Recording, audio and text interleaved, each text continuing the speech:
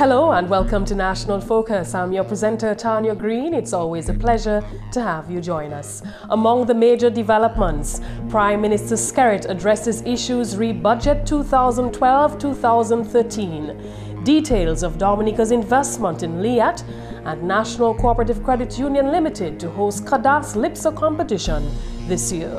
We'll bring you the details of these and other stories when National Focus returns. Stay with us.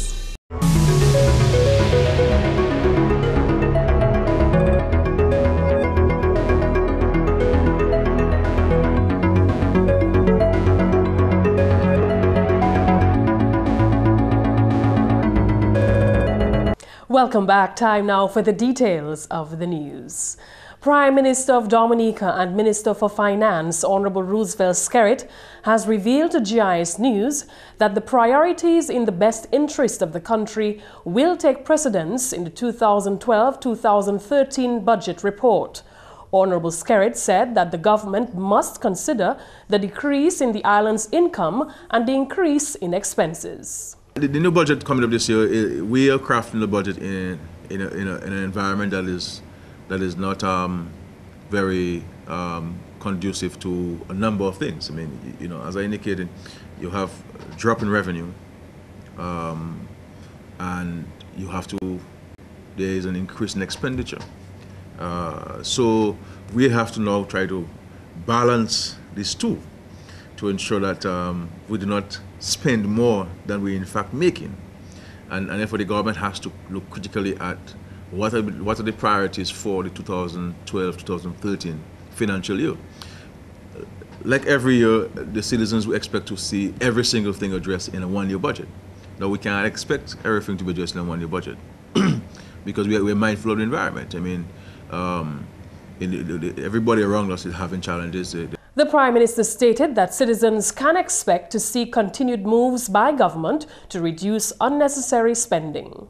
For the last couple of years, I've been containing discretionary expenditure, you understand, to ensure that things that are not necessarily needed, we do not need to get it, and put the resources in other more important areas to assist the citizens of this country. And we will see more of that oversight taking place in the weeks and months to come, where there'll be curtailing of expenditure. I mean, and everybody has a responsibility to play. You know, our electricity bill is too high, our water bill is too high, our gas bill is much too high. Honorable Roosevelt Skerrit said that the date for the budget report will be announced within the next few days, and the success of the new fiscal year will require the cooperation of all Dominicans. In an exclusive interview with GIS News, the Prime Minister responded to the question of whether any new taxes would be implemented. As to whether there'll be new taxes in the budget, I cannot say at this time. But as we have done over the years, is that we have tried to minimize the burden on the people of Dominica in a dramatic way. Because a lot of the infrastructural works that's taking place, a lot of the issues in terms of the development of the economy have no real impact on the earnings of Dominicans. We have not asked Dominicans to pay $1 more towards the development of this country. But that having been said, there has to be a demonstration of greater responsibility on the part of every citizen in Dominica. The government can do so much, and people therefore need to play a greater role in the development of the community and the country. In other news, residents of Tukuri gathered in large numbers on Sunday at the Roman Catholic Church to celebrate the feast of St. Anthony.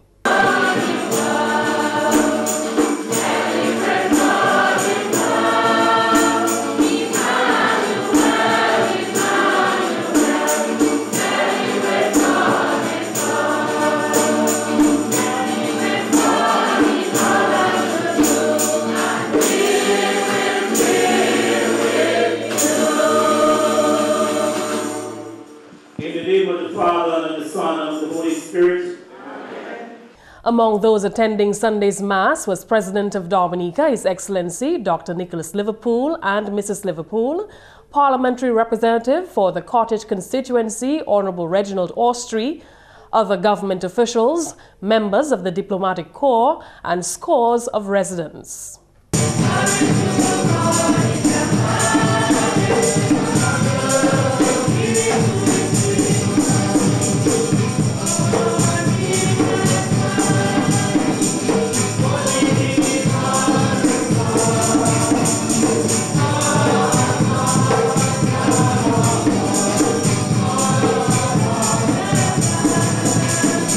Father Herman Sharpless delivered the homily at Sunday's Mass. We cannot say there is not a God. No matter how wise man or woman becomes, the things that happens cannot happen without a supreme being. And man continues to discover and continues to move forward in its advancement, in its knowledge. But a lot of the mystery that brings about that reality is beyond man's doing. Sunday's Mass was the highlight of activities for this year's Feast of St. Anthony in Tukari. Other activities included a fish night and a domino tournament. Dominica's Attorney General Honorable Levi Peter believes crime is a community problem and it will only be successfully addressed by the community at large. The Attorney General is also suggesting that the community has a responsibility to constructively criticize the work of the law enforcement officials to ensure that they carry out their functions in an effective manner. The Attorney General's comments came when he addressed a forum on crime and violence in Marigot on Monday. At the end of the day, the combating of crime is a community problem, a community issue, and it will only be combated by the community at large. In a number of these meetings, the police come in for what we call colloquially blows. Sometimes I suspect that it's well-deserved, other times perhaps not so much so. But at the end of the day, even when the police are properly criticized, it is in the interest of all of us to have an effective and productive police service, police force, however you want to describe it. So I would suggest that yes, we should criticize them, but we should criticize them with a view to helping them to improve, not really to break them down. It's really, and we should of course be mindful to try to weed out the few bad apples that they are. I mean, most institutions have bad apples, and I, for one, will at no time suggest that our police force doesn't have its share of bad apples. But I would hope, and the Chief of Police is here, that if the information and the material and the evidence is available to weed out those bad apples when they are found, that they will be weeded out.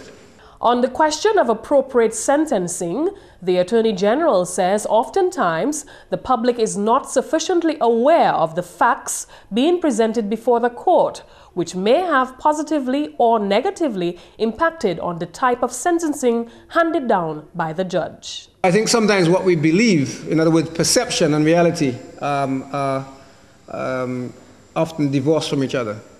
But I'm not saying that to say that I don't agree that in some instances, certainly the sentences that are passed may lead people to feel that justice may not have been done, and in some cases perhaps that may be right. But I think the difficulty of commenting on sentences where one is not privy to what the facts are can be dangerous. Because, for example, I might pick up a newspaper and I read a headline which screams X or Y, but in truth and in fact, if you have actually sat in court and listened to the evidence, quite often you realize that the evidence that was given in court is quite different from what is screaming in the headlines. So, I mean, the police officers here will know, and others who have had any involvement with courts and the judicial system, quite often people give a story.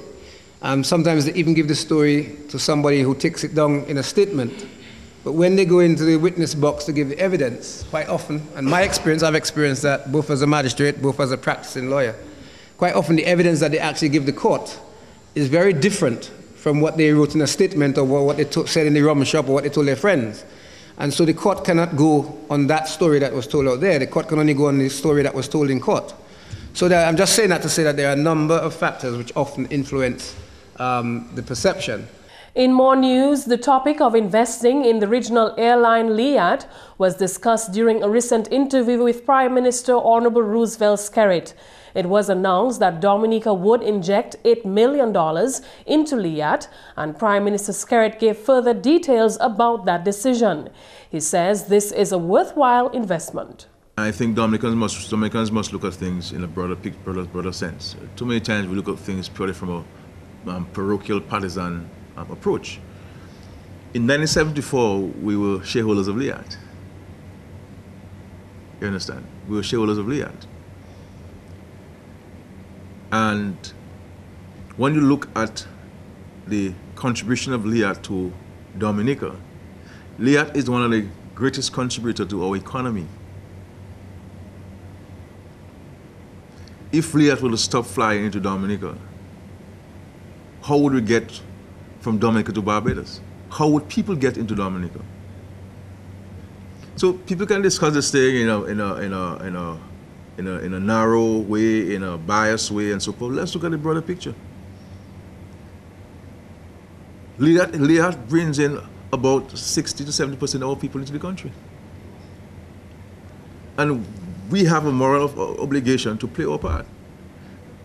I am not in support of providing market support to any airline. And therefore, we believe that the best way to play our part in Liat is through shareholdership. We have a role to play. We can't be criticizing Liat all the time, and Liat this, Liat that, and we up and down Liat every time.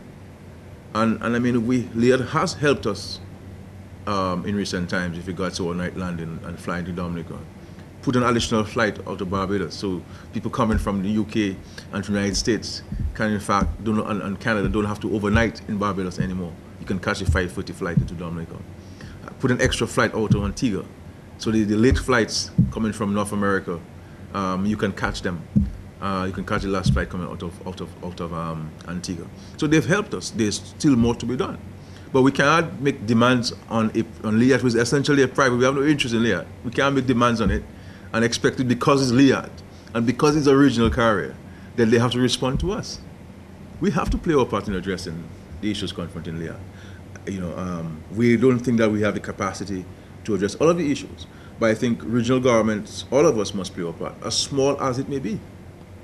As small as it may be. Yes, like everything else, whatever resources we're going to invest in Liat, we could put in many other things. But just close our eyes for 1 second and picture Liat not flying to Dominica for a day or two and understand and appreciate the impact it will have on the economy. So it is by bringing people into the country that brings revenue. And a new chief judge to sit as head of the OECS Supreme Court has been selected and is expected to take up office soon. This was confirmed by Prime Minister Roosevelt Skerrit, who attended the OECS Heads of State meeting in St. Vincent last week. Although the identity of the new judge cannot be revealed at this time, Honorable Skerrit is confident that the chosen candidate is well able to fulfill his duties.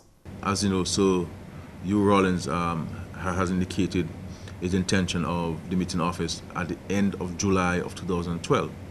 And the OECS heads wanted to ensure that we have somebody to assume the post of Chief Justice at the time, on the same day that Sir Hugh Rawlins would have demitted office. I am not in a position to indicate who that person is, and the chairman of the OECS will inform the OECS at the appropriate time of that particular person. But from all reports, that person is eminently qualified to hold the post, and a number of considerations were put forward, and that person was selected to be appointed as Chief Justice of the OECS Supreme Court. The National Cooperative Credit Union Limited will later this year host a CADAS Lipso competition. The competition will be held in October and is part of efforts by the credit union to ensure the sustenance of CADAS music. We at NCCU has pledged our support to create an avenue so that CADAS Lipso music can be returned to the international arena. In addition, we want to expose young and not so young talent to the art form. This, we think, will encourage the youth to focus their energies into more productive and meaningful tasks. As a result, CADAS Lipso competition is on at the Newton Savannah on October 20th, 2012. The show starts at 8:30 p.m. and is priced at $40 in advance and $50 at the door. The format of the show will be as follows. There will be 15 participants performing one song each. They will compete for the first prize of $15,000. Second place will be $5,000, and the third place will be $2,500. The band for the night will consist of pioneers of Calypso. The show will begin with the all-star band performing 2 songs. This will be followed by the first 7 competitors' performances. There will be a break at which we will have guest performances. Then it will follow with the final 8 performances. Chief Cultural Officer Raymond Lawrence, speaking at the official launch of the event on Wednesday, noted the impact cadence has had on the promotion of Dominica's culture. Cadence music has certainly played a big role in building Dominica's culture and identity and our artists. It has helped to promote the country, because culture does a lot to promote a country. If you look at Jamaica, for example, the music of Bob Marley is now well known all over the world, and it's just music. You go to Africa, you go to any part of the world now, and the music is promoted. When they hear the music, they think of Jamaica. And to a large extent, cadence music and bouillon and the other types of music we've had in Dominica has done the same for us here. You think of Ophelia, you think of Gordon Henderson, Exile One, Graham Max, Jeff Joseph, who passed the other day, Michael Henderson, you know, all the bands and individuals that have made big names, not just for themselves, but I'm saying for Dominica as well, for the country. And it is through music. So that's why music and the other art forms are very, very important. They help to shape a country's identity. They help to build the economy as well. They provide opportunities for our artists and so to earn income from their albums and their performances. For several months, Minister for Culture, Youth and Sports, Honorable Justina Charles, had repeated calls for greater private and public sector collaboration in the promotion of Dominica's arts and culture. Wednesday's launch was a clear demonstration that collaboration of that nature is possible. She was particularly pleased that this genre of music was being promoted, bearing in mind the impact it has had on Dominica's music industry. I am also pleased that the National Cooperative Credit Union has chosen to support cadence calypso music, a type of music that was created by the Dominican band Exile One in the 70s and was promoted by many other Dominican bands and artists, including Gramax and Midnight Grovers. This is music that we can claim as our own. In its heydays during the 70s, cadence calypso music was very influential not only in Dominica, but in the region and beyond. Cadence calypso spread to parts of Africa and Central America. It laid the basis for the creation of newer forms of music such as zouk, soca, and bouillon. Cadence calypso gave us a sense of pride and identity as a nation. While it provided entertainment, but very important is the promotion of positive lyrics that can bear positive influence on our socialization. Meantime, Minister for Tourism, Honorable Ian Douglas, has described the NCCU's event as a celebration of the achievement of cadence music in Dominica. This example of this NCCU Cadence Calypso show is a real appreciation, not only for the icons, but for the art form. I'm very happy to be a part of it. So that is why we are here, and that is why the Ministry of Tourism is involved in this activity. We pledge our support in whatever way we can to ensure that this event is a success. And that's the English segment of the news. We now join McPherson St. Luce for the Creole highlights. Allô tout le monde, bienvenue à cette nouvelle en créole. Non, moi c'est McPherson St. Luce. Premièrement, Premier ministre Honorable Roosevelt Skerritt représentait Dominique en grand meeting OECS qui tient en St. Vincent and the Grenadines. Selon Honorable Skerritt, Union économique OECS ensemble et puis OECS Assembly of Parliamentarians, ça c'est même parlement opposition, t'es sujet à tête qui t'a payé attention en meeting cela. Honorable Skerritt aussi fait parole qui a discuté manière pour formaliser Revised Treaty of Boston. Ça fait qu'à continuer Assemblée même Parlement, selon Honorable Skerritt, qui prend place tout de suite, qui en est discuté bagaille régional OECS in espoir. ça fait economic crisis, ça fait qui a affecté pays OICS, qui a affecté la télé à présent, aussi discuté en meeting salam. Honorable Skerrit fait parole qui suggère ça là qui tape d'autres attention pendant meeting Monetary Council qui prend place en Saint-Kitts plus tard mois là. À la nouvelle, le gouvernement Dominique bâti projet Kai en Kalinago. Parole celle-là sorti au ministre qui a responsabilité pour ça Kai, Honorable Reginald Austrin. Si l'homme ministre Austrin, c'est Kai celle-là qui s'est parlé par Pep Kalinago. Nous refusons un petit peu l'argent au gouvernement chinois pour nous bâtir un cas pays Kwaïb. Comme vous savez, l'année passée, nous avons tapé l'argent au Venezuela, nous bâti 39 cases en pays Kwaïb. Ces cases-là, nous déjà distribué, nous avons vécu dans eux. Après ça, nous avons pour faire un 40 en bas projet là, qui nous tapé l'argent dans ces Chinois là. Pour après ça, 10 déjà fini. 10 déjà fini complètement. Et nous avons fait un plan pour nous délivrer ces 10 là avant. Ça nous fait l'année ça là, nous avons pas battre tout le monde, toutes ces cases là une fois. OK? Comme ça, nous avons fait 9, 10, nous avons 2-3 contrats, nous avons 2 chaque. Et nous fini, faire des ça là, nous avons pour tendre encore pour taper les prix. Parce que nous faisons ça, nous avons tapé meilleure qualité de travail et nous avons tapé les gens qui travaillent plus sérieux et plus aisé pour nous manager le projet là. Nous faisons 44 ans, nous avons le problème pour management. Parce que nous pour manager 40 cases, 6 différents contracteurs. C'est très difficile pour le ministre de manager ça. Comme ça, nous coupons un petit morceau. Comme ça, nous avons 3, par 3, là où fini. Nous avons retender. Et si tender bon, nous prenons encore. Si nous avons meilleur tender, nous prenons l'autre monde. Comme ça, moi, quoi qui peut-être un petit peu 6 semaines qui a venu, nous avons une cérémonie, là, nous avons délivré ces cases-là pour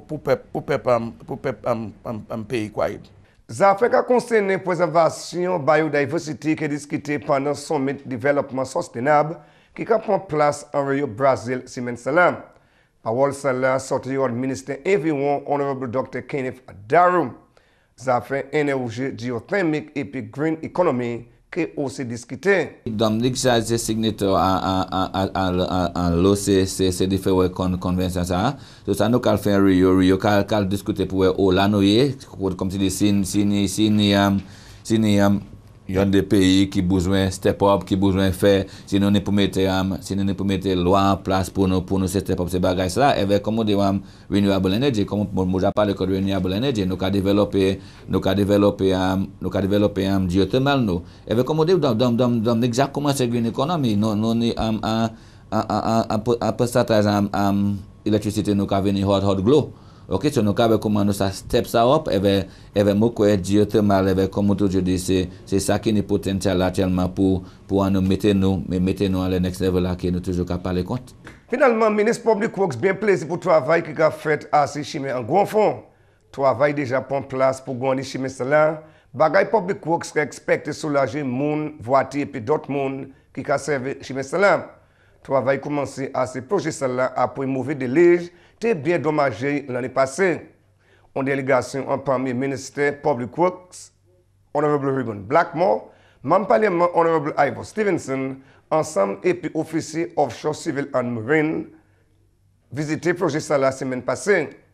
Membre parlement Honorable Ivor Stevenson fait parole qui est bien satisfait quantité de travail qui est déjà fait et puis qui a gardé devant, là qui est fini et qui est en bonne condition pour mon servir. En même temps aussi, le ministre Public Works, Honorable Ribbon Blackmore, fait parole que le gouvernement a déjà dépensé $500,000 l'argent nous à ce projet-là. Le ministre là aussi fait parole que l'autre phase du projet-là, c'est pour bâtir dalle et puis pour colas chimie. Messieurs, mesdames, ça c'est tout pour Nouvelle en Créole pour à présent. Non, moi c'est McPherson St. Luce. Au revoir. When we come back, we'll bring you a few upcoming events and government notices. Do stay with us.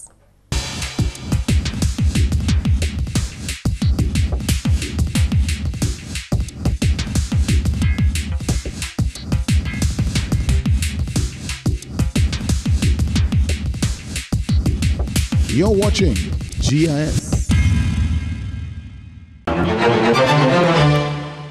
All farmers of Paybush and Dodan are kindly requested to attend a meeting on Thursday, 21st June at the Paybush Government School at 4 p.m.